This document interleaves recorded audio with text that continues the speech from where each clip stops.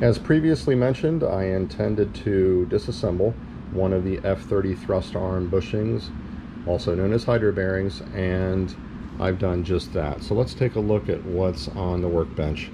This is one of the thrust arm bushings that was removed from the vehicle, still in one piece. And these items are what make up that. So let's start with these, what it looked like clamshell covers. They're made out of nylon and they go on the outside of the core of the bushing, and then this core with the bushing is pressed into the case and filled with hydraulic fluid.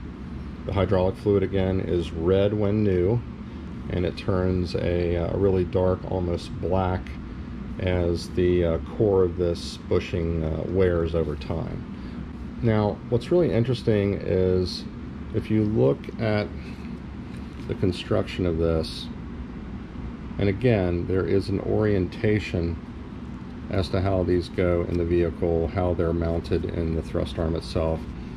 And if you recall, that dash mark, or that slot, if you will, it points to the rotor, or the spindle rather, kind of up the length of the thrust arm. So if you rotate the core in this manner, you can see that in the center there's this rubber isolator.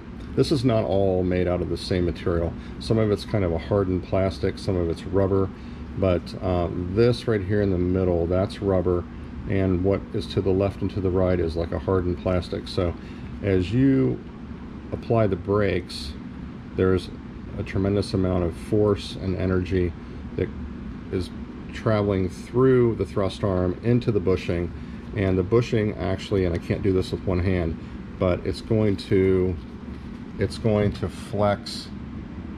Don't roll, stay still. It's going to flex in that direction towards the workbench, so that rubber in the center prevents this from compressing. And again, over time the rubber just wears out. It's actually kind of soft.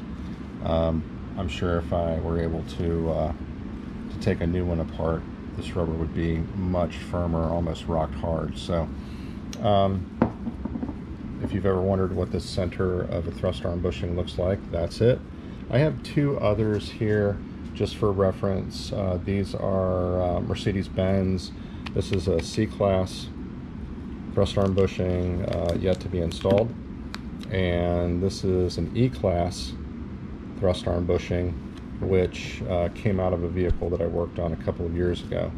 It is much heavier than the one that came out of the F30.